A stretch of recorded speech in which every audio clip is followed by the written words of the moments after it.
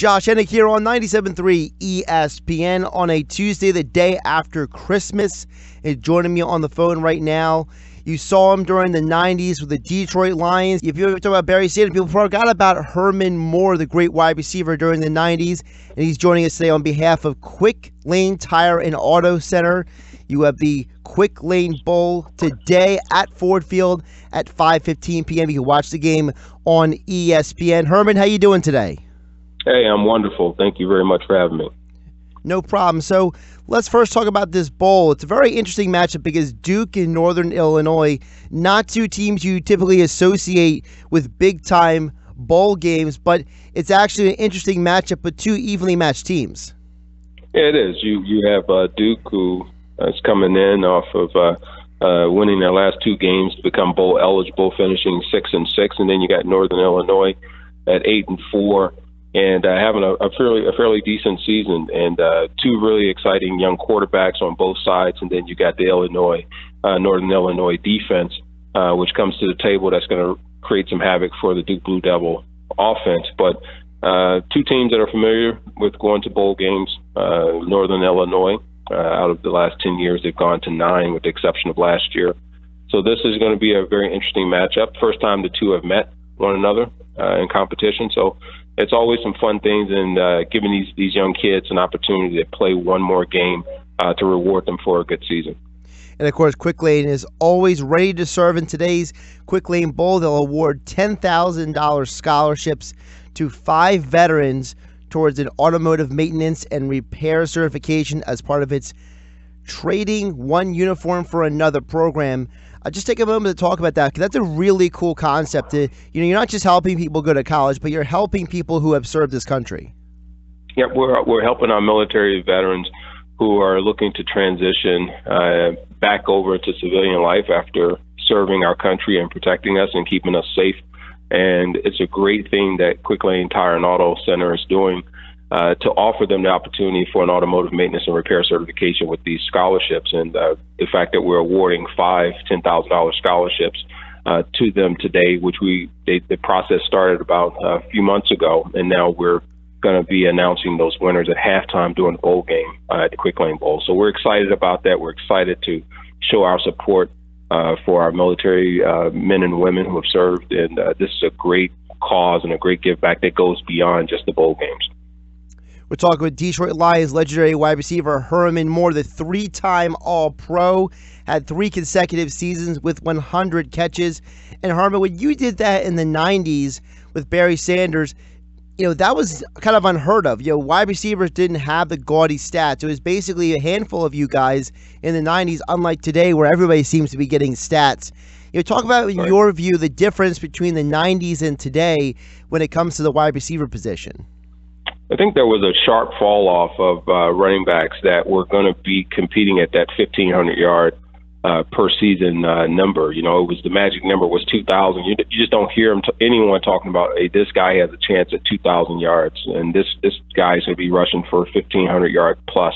Well, that was a common thing for us, finding those guys that could carry the load. And then you had to complement them in the passing game with having those, 12 to 1,500-yard plus wide receivers. And it was a balanced attack, whereas now it's just pass happy. And the running backs are starting to make a little bit of a comeback, but it's still not at the level that we saw in the 90s and even into the 2000s to a certain degree, with some guys who had tremendous seasons and went on to be Hall of Famers. So it's transitioned definitely into a passing league, and teams have adapted that on the defensive side as well, as you've seen with guys who are no longer a true linebacker. They're linebacker/defensive end rushers.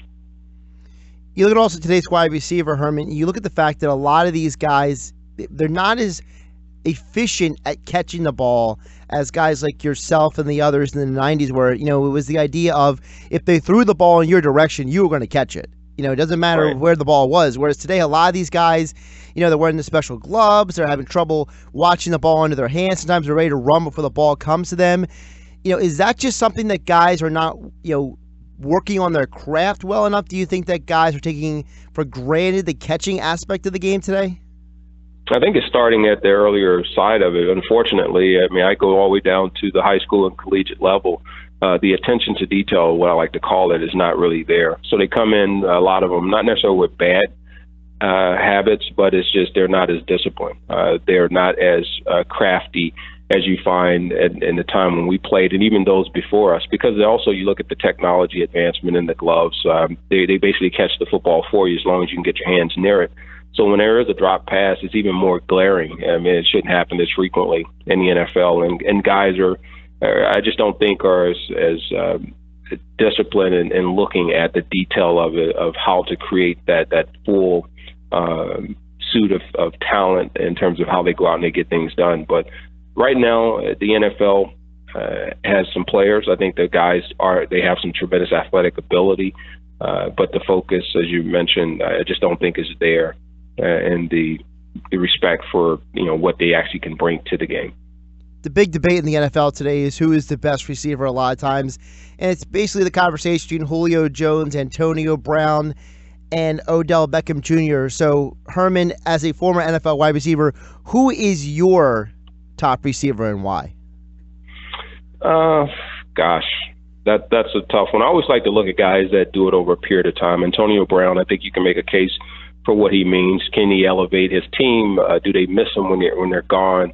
They're hard to replace. I think you find that with those guys you mentioned. When you look at AJ Green, you look at Julio Jones, you look at Antonio Brown, but also Hopkins. I think people forget about Hopkins with the Texans. I think is a very good wide receiver, and there are guys that will fall off a little bit as they get a little bit older. But right now, I think those are the guys that are pretty much your safe bets to go with right now. And really, Antonio Brown just being a guy that can make it happen all around, both underneath, over the top, in the middle. So he's really a complete guy, even though he's a little smaller player.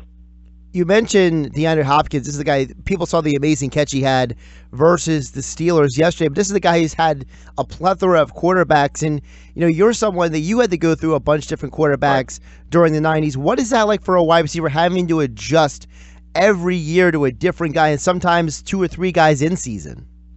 Right, and that's really why I mentioned Hopkins, because I see some similarities in that I played with 20 quarterbacks, and when you do that, you just cannot get that consistency you need in the rapport on a year in and year out basis, and sometimes not even for a season. And for him to have the consistency and be able to put up the numbers that he puts up means that he's doing the right things, that he is one of those players that he's got tools. He's adjusting to whatever's thrown his way. It doesn't matter who the person is, because he's going to be disciplined in how he goes about catching the football, how he goes about running his routes. And that's what you want to see. You don't see a sharp fall off if one guy comes in, another guy takes over. You still have to produce. So that's really one way you can really judge a really good wide receiver. We'll talk with Herman Moore, the 3-time All-Pro wide receiver with the Detroit Lions. He's here on behalf of Quick Lane Tire and Auto Center. It's the Quick Lane Bowl tonight at 5:15 Eastern at Ford Field. You can catch that game on ESPN.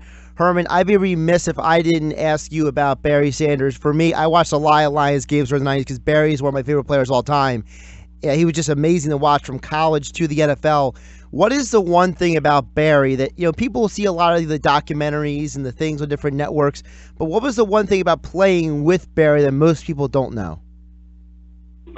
Basically that, Barry was a silent and quiet leader. I mean, he just didn't say a whole lot. He just did it through his actions.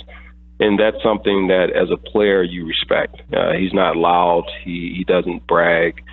He just goes out and he gets it done year in and year out. And when you talk about a guy who averaged 1,500 yards a season for 10 seasons, that is a tremendous amount of consistency.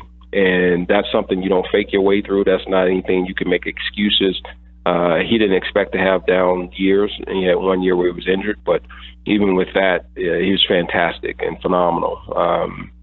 So when you talk about a guy like Barry, he's just a humble guy. Pretty bland, but he's funny, and he had a tremendous sense of humor that many people probably didn't know. How do you think those Detroit Lion teams of the mid-90s with you and Barry and Johnny Morton and Perryman and Scott Mitchell, how do you think you guys would have done in today's more wide-open game? Oh, it would have been great. Even a guy like Barry would have still been a part. You look at the screens and you start talking about getting him singled up with. Right now out of the backfield, a lot of these teams will just play the running back with one guy. Well, good luck with that. If Barry caught a screen pass and you had him locked up with a safety or a linebacker, that's going to be a big play for us in the passing game. If you got us locked up to man the coverage with any of myself, Johnny Morton, or Brett Perriman, it was going to create a problem. And today, and we had an opportunity to throw 45 times, 50 times a game, then we're going to do a lot of damage. I don't care what time. We played with a lot of guys. We played in the era when you had, Atwater and Deion Sanders and all those guys. So we played with your Hall of Famers, your Darryl Greens. So it wouldn't be necessarily that, it'd be easier for us. And it was at a time when you get mauled at the line of scrimmage, and that 5-yard rule where anything basically goes. You don't have that in effect today. And the middle was a place that you didn't want to hang out. Whereas here, safety's got to ease up a little bit. So it's different. We play with a whole different mindset. And I know a lot of the younger guys probably don't want to hear that. They think that, the older guys are trying to, kind of rain on their parade. But it's a little bit tougher, just like it was prior to us joining in the 90s. Those guys had a tough go in the 80s. They were out there taking some tremendous shots on the offense and defensive side of the ball. Herman, who's the one quarterback in the NFL today that you look at and say, man, I would love to catch balls from that guy? Wow. Stafford, definitely. I think he's matured. When he was in his gunslinger days, he had an arm, he had all those things, but now he has touch. He has the ability to find a way to make plays with his arm. He would have been a great guy to play with. I also like Drew Brees. I've always enjoyed watching him as a quarterback, just the energy he brings and the leadership that he brings and when he's there. And then, of course, Aaron Rodgers. And I'm a little impartial to the NFC. But watching him, I had a chance to watch a guy like Brett Favre, but you look at Aaron Rodgers, he just has a lot more control. And I can go with Tom Brady and Peyton Manning and all those guys. Those are easy, but these are some guys that I saw that I would be able to see on a regular basis. We're talking with Detroit Lions legendary wide receiver Herman Moore. He's here on behalf of Quick Lane Tire and Auto Center. Quick Lane is always ready to serve, and at today's Quick Lane Bowl, they'll award $10,000 scholarships to 5 veterans toward an automotive maintenance and repair certification as part of its Trading One uniform for another program. Again, today, 5:15 p.m. scheduled kickoff at Ford Field, the Quick Lane Bowl, Duke versus Northern Illinois. Herman, before I let you go, just give folks the one thing you have people to watch for in this Duke-Northern Illinois game.